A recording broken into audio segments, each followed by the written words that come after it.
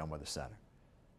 All right, thank you, Tim. Good morning, Chicago. I'm Adam Franklin here in the WGN Traffic Center. And hey, a heads up, we have a Twitter feed at WGN Traffic. Aaron just came back in here, got out of the helicopter, and we were talking with some morning guests about all the stuff on the feed. Pictures of Aaron, great shots of the lake, all the traffic. So go there, check it out. Hit us up with stuff if you need to have any questions answered. And if you have any pictures, we'll post them as well. Back to traffic, 88 eastbound at Farnsworth. Possible lanes blocked here and seeing bigger delays progress there. 390 Elgin O'Hare, they're looking pretty decent, a little tight as you approach 53. Kennedy, hour in, 50 out. Eden's 25.5 an hour out to Lake Cook. Eisenhower, hour 10. Stevenson, 45. Dan Ryan, 35 in from 95th. The Ford 57 looked good. Lakeshore Drive building southbound.